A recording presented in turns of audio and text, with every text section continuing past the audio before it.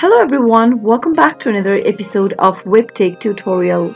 In today's video, I'm going to show you how to log into eHarmony account. Watch the video till the end and don't forget to subscribe to our channel if you've not yet. Press the notification bell so that you'll never miss another upcoming upload from us. To log into your eHarmony account on a web browser, first open up a web browser of your choice. In the web address bar, type in eHarmony.com and press enter on your keyboard. Once you end up in the official site of eHarmony.com, to log into your account, go and enter your email address followed by your password registered with eHarmony.com. In the first text box, type in your email address and on the next field, type in your password. If you don't remember your email or your password, click on this Forgot Your Login Details link beneath the password text box. You can also log in with your Facebook or your Apple account to get access to your eHarmony account if you don't want to enter your email and password.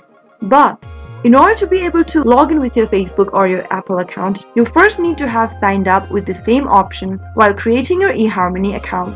After filling in your email and your password, click the login button. Wait for a few seconds and you'll be logged into your eHarmony account right away. Pretty easy, isn't it? I hope the tutorial was helpful to you. If it was, go ahead and give us a thumbs up. I'll be back soon with more videos like this. Thank you for watching.